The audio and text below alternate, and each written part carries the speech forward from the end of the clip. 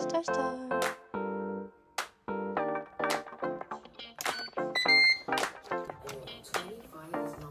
Is this a healthy breakfast? Hell no. Is this the only thing that got me out of bed this morning? You bet your ass it is. Or once I hit about 26, I started getting 2-day hangovers, and this one's no exception.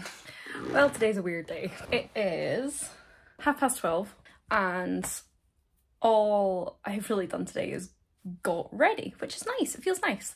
I've got some like other videos I'm planning, and I wanted to have my nice backdrop, but I didn't put it up. But I got ready to film. I've also not done my planner. We've done like basic morning things like breakfast and walk Star, but it's now almost lunchtime and I'm like, should I now be thinking about lunch? But it doesn't feel like it's past 9 o'clock. I try and have a routine, and I've got like the time blocking in my calendars, but not having any external forces, like not having meetings or even just like a manager being like, oh yeah, you need to be online by these times. It's leaving a lot of, I'm gonna put you guys on a stand, much better, there we go. So yeah, it's leaving a lot of time for procrastination, for doom scrolling, for even just taking a little bit longer to get ready than normal because I couldn't decide what I wanted to do with my hair. It leaves time for that. There's no rush to get to the door. There's no rush to beat traffic. There's, I suppose, no external pressures to do things at a specific time, which I am not used to. Have I got yogurt in my shirt?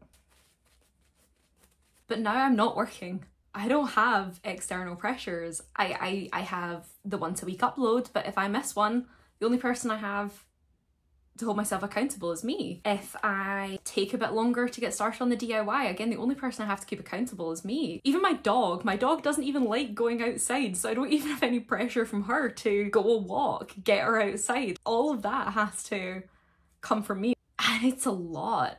You know, I do things like I have my planners, I time block, I do all the typical let's get focused, let's get organized things. You know, I have notifications pop up on my phone, I have my social medias time out during the day. I do all the things that are meant to help you be productive and focused. And I still struggle a lot. I can't seem to find the end of that rant, but basically, mornings are hard, motivation is low, and I don't have a clear fix right now.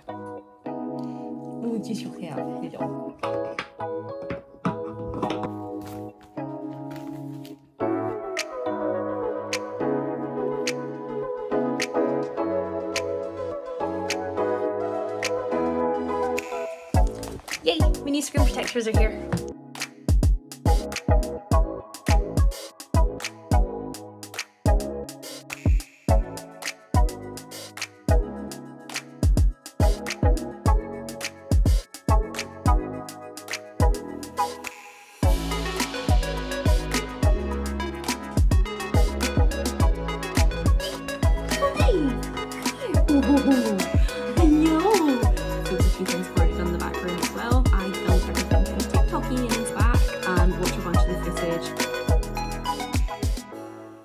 That day of filming went well. We got one full video filmed. Obviously still need to edit it and everything.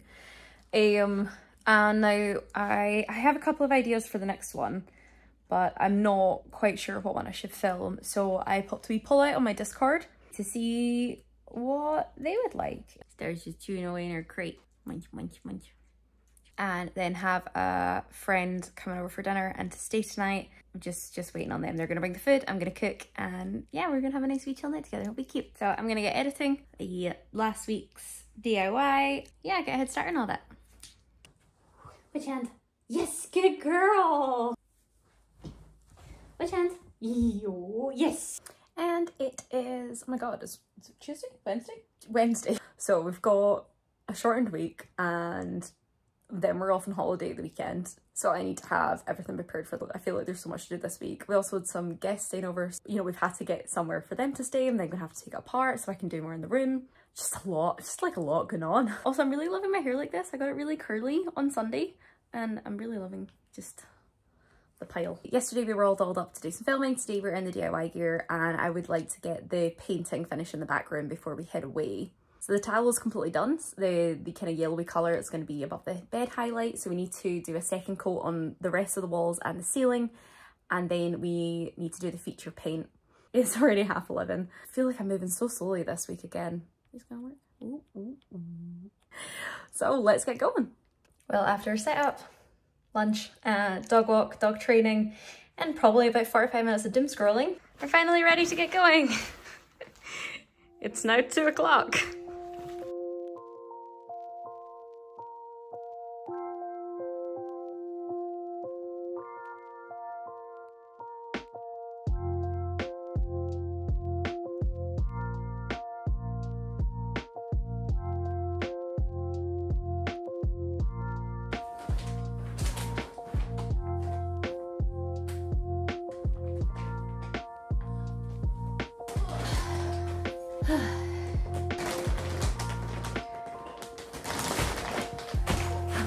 I'd say done, but I still have a whole wall to do tomorrow. Yay. Just see the line? That line is making me very sad. I caught the wall as I was rollering the ceiling. I don't know if I've got any of that paint open and available. Bye, Sam. This is almost empty, but there should be enough in there. The brush is a little bit crispy. I think I can make this work though. So let's sort this out. No. Just always leave ladder space around every single bit of furniture. There we go. Nice. Fixed. That's now pretty much 5 o'clock, so I think I'm gonna leave it there for today. The paint's still too wet for me to add on the feature paint tape, and that's pretty much all I can do at the moment. So we'll do that tomorrow. Need a bit of a process tomorrow though, so we'll need to do tape, wall, tape, no, sand, tape, no, tape, paint, sand, paint. Okay, we can make this work. I should go write this down. I want to get this done. That's all the DIY for today. I'm gonna go cut him a puppy.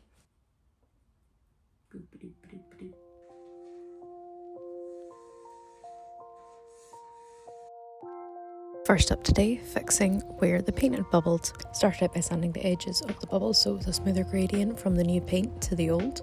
Next got my trusty wall filler and spread it all over the indent, trying to get it as flush to the new paint as possible. Once that was dry the next day, then took my finest sandpaper and gently sanded it down. And finally we're onto the paint.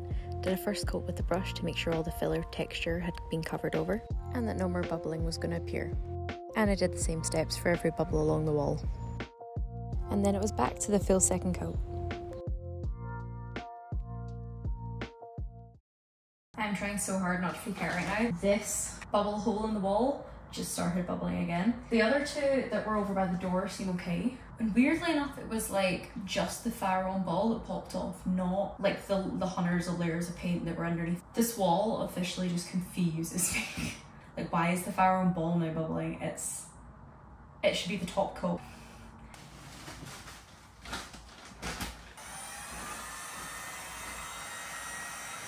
So I still don't know why the top coat bubbled, but my theory about how to fix it worked. I thought it might be something to do with cold or damp, but either way, all of that can be fixed with heat, and I needed heat quickly and fast, and I had a heat gun. So I blasted the heat gun right where the bubbles were and kind of around the area as well. Don't think this is a good solution for larger areas like with the hall or with the plaster patch that was in this room. But for little bubbles that popped up like this, it's great. It worked so well. I'm so happy. It's definitely not perfect. You can see the wall goes textured, and then weirdly smoothly, and you can still just about see the outline. But when you zoom out, I mean, you can still kind of see it, but it's not nearly, I don't think it's that obvious. Like if I stand back here, I'm struggling to pick it out on camera. That's not too shabby. Thank you. Where is it? Yeah. Paw. Other paw. Thank you. High five. Thank you. High five. Yes, good girl. Let me spin. And other spin. Mwah. Time to try this again. So if anyone watched last week's video, you will remember that I started to put up the feature wall and then realised I didn't need to yet because I could just paint the tallow over the borders. But now it's onto the stripes, so we've got to get these bits of paint straight. Do that by first pinning a bit of string to the ceiling and then letting the ball of string go down and use gravity. Use that as a line and just slowly, gently push my tape along the string line. I also make sure to de-sticky my tape, you know, the technical term, using either my dungarees or my arm, just so it's not too sticky and gets too stuck to the wall. I do still want to be able to peel this off at the end. This is now absolutely terrifying. But hold up, I'm not quite ready for the feature wall colour yet. First, the trick to getting crisp lines with tape is actually putting the existing wall colour over the tape first. This seals up any gaps you might have missed, and any chances of leaking paint will just be the wall colour that's already there. I can't remember where I found this trick, but it is genius. I've used it a couple of times now and it works wonders. That's been 4 hours now since the edge paint went on, so it should be time to recoat. I'm very excited. That is if I can find the terracotta. It's not any of these tubs here. Not any of those tubs over there. Not in here, not here, not down the back there. What have I done with this paint? It's definitely not in here. I just cleared all the paint tubs out of here. Where's the paint tub gone? Found it. Apparently I'd never taken it out of the garage.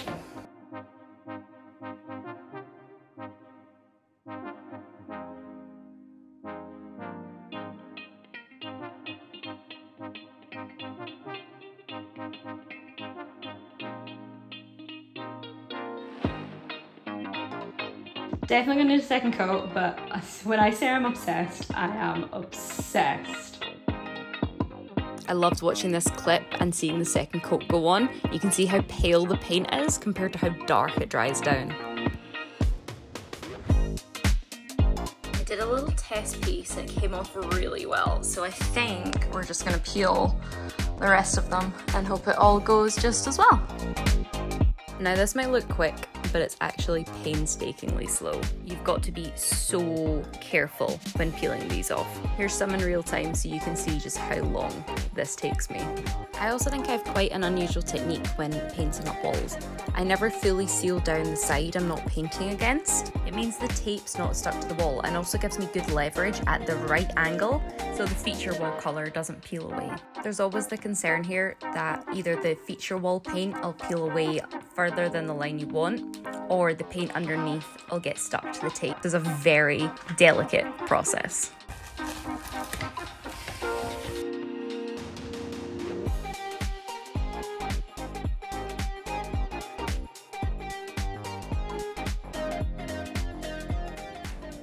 I'm so freaking happy with this. It looks so good.